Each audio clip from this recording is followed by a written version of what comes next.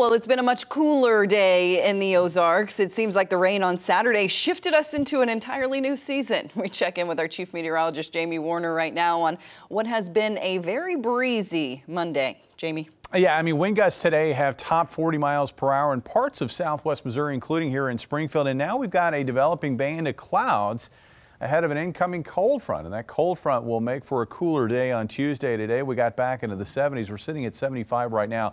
Looks like a beautiful night ahead. Starry skies and getting chilly by morning, with the readings falling through the 50s later this evening and into the upper 40s by 3 o'clock, 45 for a morning low tomorrow. And also tonight, with clear skies and a new moon, perfect viewing conditions for the Orioinid Meteor Shower.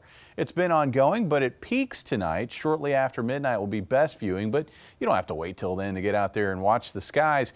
At peak rates, maybe 10 to 20 meteors per hour. This is going to be in areas that are not polluted by city lights out in the country. Again, great viewing conditions for the Orionid Meteor Shower. And looking ahead past tonight, we're going to find more fall feels as we've got a cool pattern this coming week, one that will end with some wet weather as we close out the week. Bailey?